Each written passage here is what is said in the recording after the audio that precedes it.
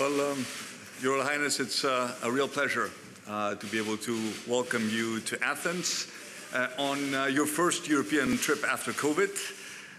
It is an opportunity to reaffirm the strength of our strategic relationship.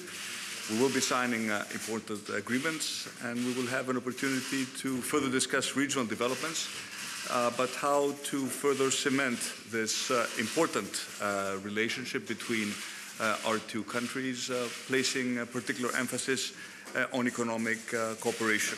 I would like to congratulate you again for your Vision 2030 project, its ambition, and we would like to explore further opportunities between our two countries and our two economies to partner and to attract more Saudi investment into Greece. So it's a great pleasure to be able to welcome you to Athens and to the Prime Minister's office. Thank you, Mr. President. I'm very glad to be in Greece, and I'm very thankful of the warm welcome, which means a lot to me and to Saudi Arabia. The relation between both countries is a historical relation, and I believe we have also historical opportunities that we're going to finalize a lot of it today, linking the grid of electricity, which we can provide Greece and Southwest Europe through Greece with much cheaper renewable energy. And we're going to sign the MOU about that today. Also, we are working about hydrogen and how to turn Greece as a hub for Europe to hydrogen. That's a game changer for both of us.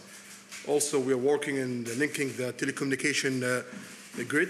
All of these three items, it's big items that are going to change the position of Greece and Saudi Arabia and going to support Europe, especially South and West Europe, with much cheaper energy and more efficient energy coming from renewable energy.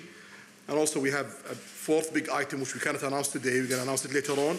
We're working on it. And definitely we have a lot of agenda, investments, trade, economic agenda, political agenda, security. So I promise you that when I come to Greece, I will not come empty-handed. We have a lot of stuff that's going to be game changer for both of countries and also for the whole region. Thank you, Mr. President. Thank you, Your Royal Highness.